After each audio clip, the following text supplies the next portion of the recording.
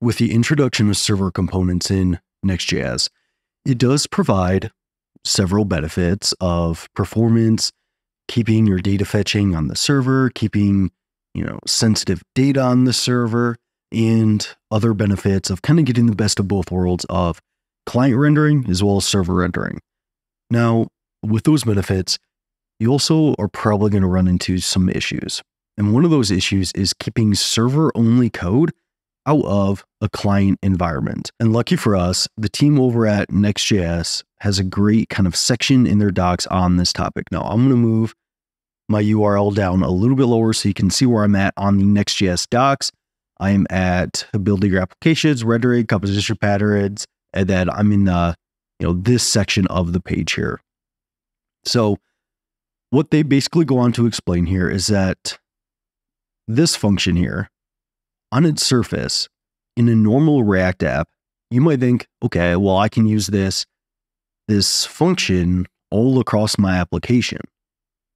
However, there's one kind of nuance here in which this env key that they use here, it's not prefixed with next public, which basically makes that this environment variable is only accessible for a server component. So if someone tries to use this function with a client component, this is going to default to an empty string, and this individual is going to make this request without an API key, which is likely going to result in an error. And this is kind of tricky because if someone uses this in a client component here, well, they might not know why things aren't working, and it might not be completely clear to them what's kind of going on here. However, Next.js does provide what I think is a decent solution for this, and this is their server-only package, in which you can basically say that this is a server-only function. And if you try to use this function in a client component, your application is not going to build, and you're going to catch that error right away. And you're going to get an error message that is kind of explaining what's going on. And they go on to say, you'll receive a build time error. So let's actually head over to VS Code here, and hopefully this will make things a little bit more clear. So what we're going to do is create a new Next.js application. So I'm going to run in my terminal here in VS Code, npx create next app at latest. And then I'm going to name this server-only, and I will also link this project in the description below if you want to use that as a reference. No TypeScript, no ESLint. I am going to use Tailwind just because I usually default to that, but we are not actually going to be using Tailwind in this project. We're not going to use the SRC. We are going to use App Router. We're not going to use the default import alias. So once this finishes up here, I'm going to go File, Open, and then open this project within VS Code. So we have this project here, and we're just going to do something very kind of simple here. So first off, we have our regular kind of default page here within our app router, our page.jsx, our root page. But we're going to create another folder here, and we're just going to call this client. And then within our client folder, within the app router, we're going to add a page.jsx file. And this is going to be a client component here. So I'm going to call this use client, and then we're just going to export default function client, and then I'm just going to return an H1 that says client page. And this will just allow us to kind of see the problem that we're going to have here. So once we have this, now we want to create a function similar to what Next.js did, to where we're going to do a server-only get data. So what we're going to do is within our app folder, we are going to create another new folder, and I'm just going to call this utils.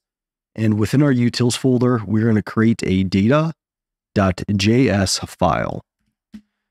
And then within this data.js file, this is where we are going to make a request to just get some data from a free API that we're going to use. So I'm going to do export an async function, and we'll just call it get data. And then we're going to hit a movie API. So we need to send a movie ID. So I'm going to say const movie _ID is equal to 550 And this is just some movie that I chose. It's actually a Fight Club is what movie it is going to be. But then we'll do const API underscore key is going to equal process.env.api underscore key. And we will add this to our env.local file here in just a second. And then we're going to say const URL, and maybe I'll just go URL is equal to, and this is going to be https://api.themoviedb.org/3/movie/ and then we need to use backticks here because we're going to inject our movie ID. So after movie / this is where we're going to add our movie ID. So $ curly brace, movie ID, and then we're going to do question mark API, and it's going to be lowercase API underscore key is equal to $ curly brace and our API key. So that is going to be the URL. And then from here, we're going to make a fetch request to this URL. And then we are going to, and you could also use, and let me make sure I use URL, all capitals, and you can use async await. I'm just going to do a .then here. And then I'm going to do the response. And then I'm going to say if not res.ok. And we're going to throw a new error. I'll just say HTTP error. But if it is response.ok, then we'll just return res.json. But then we'll also add a catch here. So we'll do a .catch, and this will potentially contain an error here, in which we will just console.error this error. So ideally, this will return some data if everything is, all correct with our API key and stuff like that. Now from here, we need to add our API key. So where we're going to get this is developer.themoviedb.org/reference/intro/getting started. And I will make sure to hopefully link this in the description box below if you're following along with me. Now, you are going to see like up here to log in. It's completely free to create an account. So create a free account, log in, and then come back to this page after you're logged in. And then once you are back here, make sure you're on API reference. And then here where it says authenticate, and I'm probably blurring out the API keys on this page. So like right here and also right down here, but you should see a number kind of string here, and make sure that you are set on API key. You have access token auth and API key. Make sure that you are selected on API key. And what we're going to do here is we're going to copy this API key, and then we're going to head over to VS Code. And what we're going to do is in the root of your application, so on the same level is your app directory here, add a new file .env.local. So make sure this is on the same level as your next config package.json. Make sure it's not within your app directory. But here it's just going to API underscore key. And then I'm going to paste in my API key here. And then I'm going to leave the page.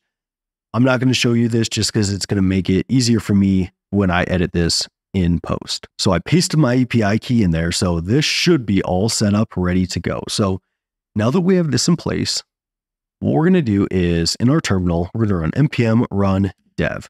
And this should start our project up on localhost 3000.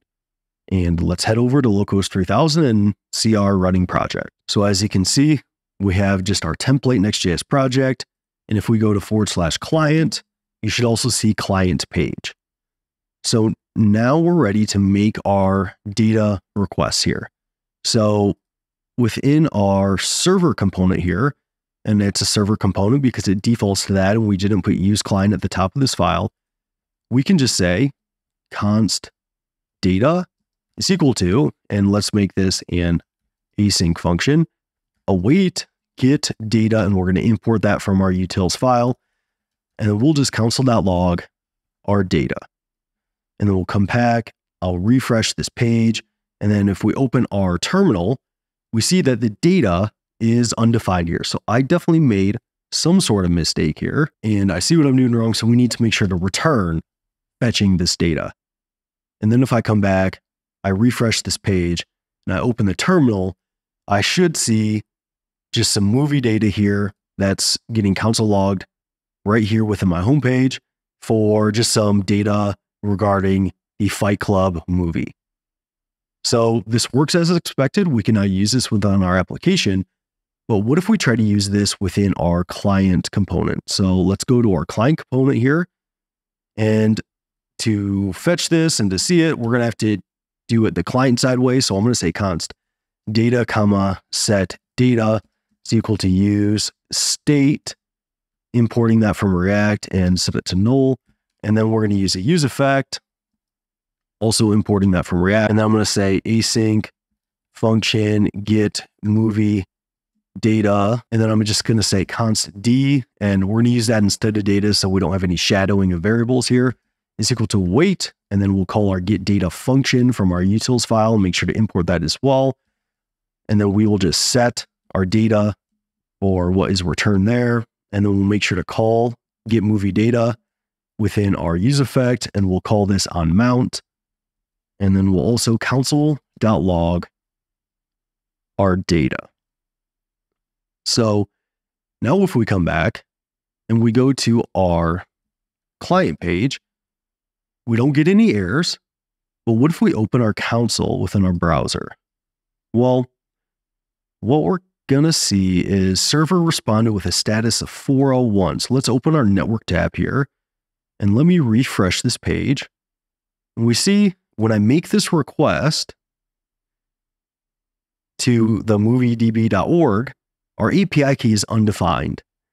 And that is because our API key in our data.js function, it's not a Next public API key. So we're not shipping this API key to the browser. We're trying to keep this API key only on our server to keep all of our sensitive data on our server. But as you can see, this could be like a really tricky error because our page still renders here and it's not immediately clear what's going on. So let's now use the server only package from Next.js. So it makes this much more obvious what's going on. So we don't run into this issue and we don't have this server data leaking to the client, because someone might try to go fix this by just making this API key a public API key. And maybe you really don't want that to happen. So you really want to make this server only. So what we're going to do here is heading back to Next.js, let's copy npm install server only. And then let's open another terminal and install that server only package. And then within our Git or our data.js file, let's import the server only module. And now if we come back to our browser, we see you're importing a component that needs server only. That only works in the server component, but one of its parents is marked with use client. So it's a client component. And you can see here the get data, it's a server component only, but we're trying to use it in this client component here. So it says one of these files is the use client. So it makes it very clear that this is supposed to be a server only function that we're trying to use in a client component. So to fix this, we just need to remove in our client page, remove our data fetching here. I mean, we can also just make this a non-client component, but we'll remove that data fetching. And now we see our project builds as usual. And if we come back to our homepage, this all still works. And we should still see the data in our terminal here. And we do, because that is a server component and it aligns with our server only function here. So this is one way in Next.js that you can prevent some of your server only code from kind of breaching to the client. And hey, if you wanted to use this data within a client component, but you didn't want to share this API key, then what you could do is you could potentially pass this data down into a client component from a server component. So, we could get it in a server component parent and then pass it down, or you could create like a server component wrapper wrapping around this page that gets the data and then it passes it down to the client component. I think that would probably make the most sense to me, at least. So with that, hopefully you learned something from this and hopefully it helps you out. So thanks for tuning in, and I will see you in that next one.